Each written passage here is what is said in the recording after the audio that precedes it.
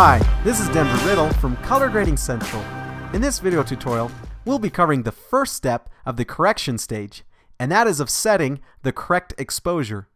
Our objective is to get nice exposed images using the correction tools found in DaVinci Resolve. But sometimes you might wonder, well, what constitutes a correctly exposed image? What are the ideal luma values for things like skin tones, and where should I set my highlights? It may seem like they're a moving target, but they don't have to be. Fortunately, we have an answer to this in the form of the zone system pioneered by famous black and white photographer Ansel Adams. Throughout his career, he studied the ideal exposure levels in black and white print and photography. He developed this study into the zone system. Ranging from 0 to 10, the zone system describes ideal exposure values for things like tree foliage, skin tones, and snow.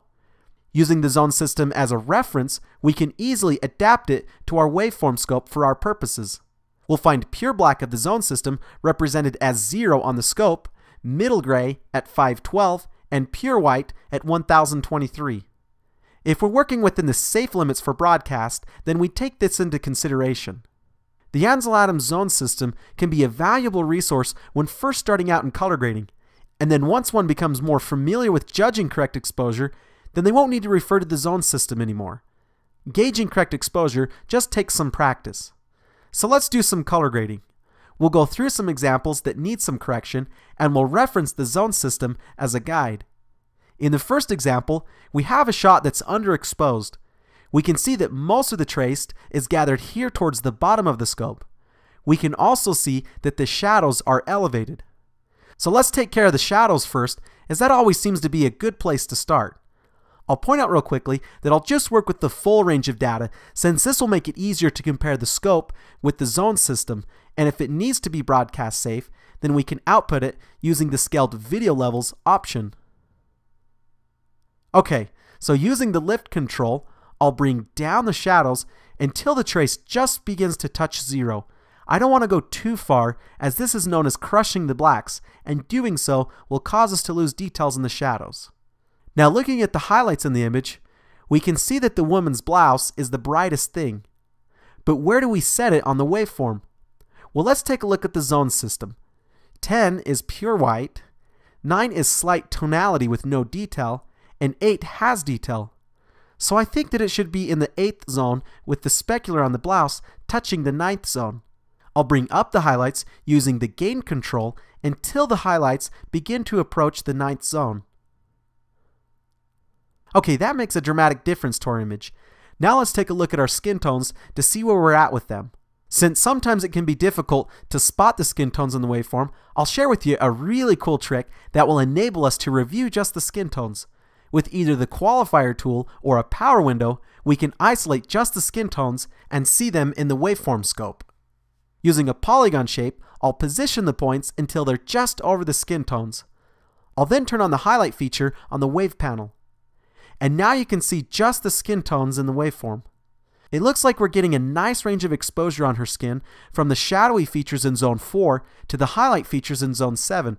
But you can see that overall that the exposure is centered around zone 5 to 6, indicating that we have correct exposure for her skin tones. In this case, we won't need to make any adjustments to the midtones. Let's take a look at the before and after. Looks a lot better. Okay, let's move on. In our next example, we have another underexposed image. Looking in the waveform, it looks like we're fine in the shadows, but it might be a good idea to bring up the exposure on the wall in the background to about zone 8. The wall is represented here in the highlights, so I'll pull up on the highlights using the gain control until it reaches zone 8. Okay, the highlights look better, but this doesn't solve the underexposure of our skin tones. So using the gamma control, I'll bring up the exposure on the midtones. And you'll notice when I do this that it also brings up the highlights. So instead, to counteract this, I'll simultaneously adjust the gain control while I bring up the gamma. This will keep the highlights where they're at and allow me to bring up the skin tones at the same time. Okay, that looks great. Since she has a tanner complexion, I'd say she'd be centered between the 4th and 5th zone. Let's take a look at the before and after. Much better. That really helped out the skin tones. Now let's look at some overexposed images. In this first one, you can see that the skin tones look a bit hot and there's some clipping going on in the highlights. In case you don't know what clipping is when the signal goes above the range that the camera can record, resulting in clipped or lost detail. It's also sometimes referred to as being blown out, and sometimes we can pull back the information and other times we cannot. In this image, the brightest parts are the man's white shirt and the chairs they're sitting in. On the zone system, that would put them at about an 8 or 9. So let's do that. I'll pull back on the highlights using the gain control, and you can see that we're starting to recover some of the detail in the skin tones.